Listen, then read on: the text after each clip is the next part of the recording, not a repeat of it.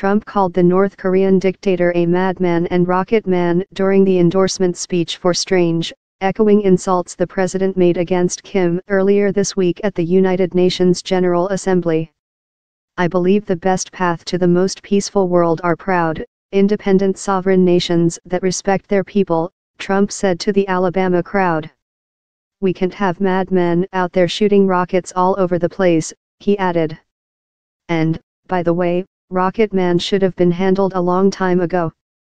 This shouldn't be handled now, but I'm going to handle it because we have to handle it." Trump's remarks Friday night came several hours after he tweeted that Kim was a madman who would be tested like never before. Trump and Kim have been lobbing threats at each other over the past few months, with this latest round tipped off by Trump's speech at the UN on Tuesday. In front of his fellow world leaders, Trump told the General Assembly that Rocket Man is on a suicide mission and said that the U.S. will have no choice but to totally destroy North Korea if Kim's regime doesn't back down from its nuclear development programs. Trump on Thursday tightened its grip on North Korea by ordering stricter sanctions against the isolated country, which would force countries to choose between doing business with the U.S. or North Korea.